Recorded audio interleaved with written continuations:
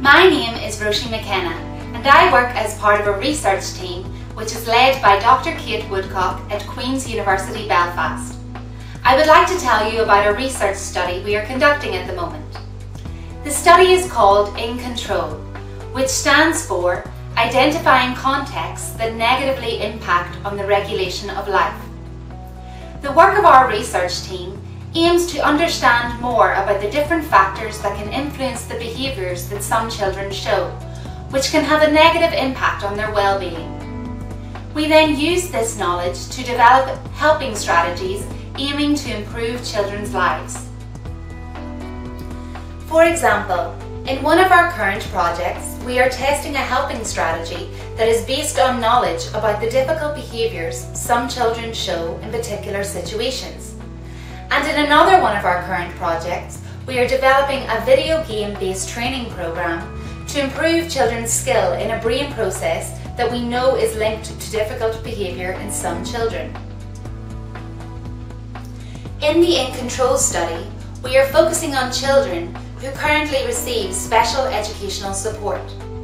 This is because we know that certain kinds of behaviours that can be difficult for children and their families are common in these children. We are also focusing on some other groups of children who are also more likely to show these sorts of behaviours. We are aiming to find out which sorts of situations are most important for the difficult behaviours that children show. For example, one child may often show temper outbursts when they feel disappointed, but when another child feels disappointed, they might become sad and then withdraw and be unable to complete their current activity.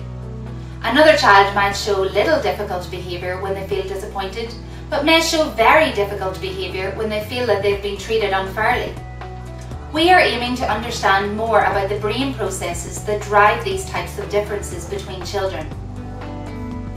The brain processes we are particularly interested in are called control processes. They allow us to control our thoughts, actions and emotions in line with our current goals and the restrictions placed on us by our surroundings. Critically, we know that these brain processes can be altered with practice and training. Ultimately then, we hope that understanding more about exactly how these brain processes impact on children's behaviours will help us to develop training programs tailored to meet the unique needs of each individual child. In this study, we are looking for children aged at least 6 but less than 16 years old and their caregivers to take part. Some children who take part may have a learning disability, but not all will. In terms of academic and social skills at school, the research activities are aimed at pre-teens. So it is only participating children who have a learning disability who might be in their teenage years. Because the study ultimately aims to inform on the development of helping and training strategies, we are looking for children whose well-being is currently negatively affected by difficult behaviours such as aggression, sad, anxious or worried reactions, temper outbursts, withdrawal or disengagement, not complying with requests, or destroying or mistreating things in the environment. Importantly, it doesn't matter where in the world families are based.